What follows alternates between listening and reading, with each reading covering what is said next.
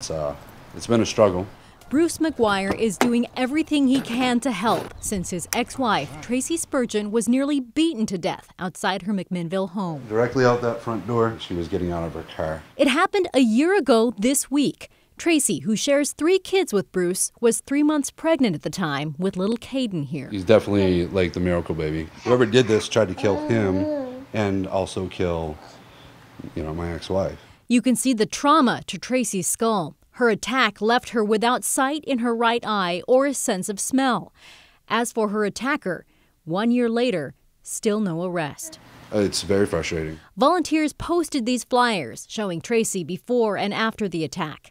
A local charity is offering a $2,500 reward.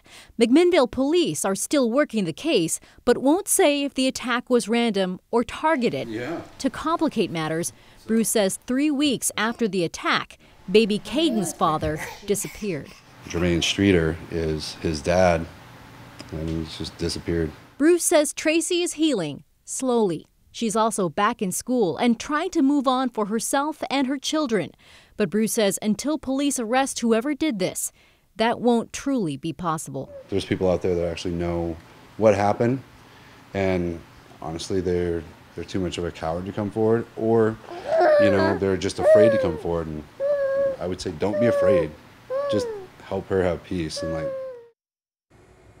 If you have any information on this case, you can share it anonymously with McMinnville Police. Their tip line is 503-434-2337.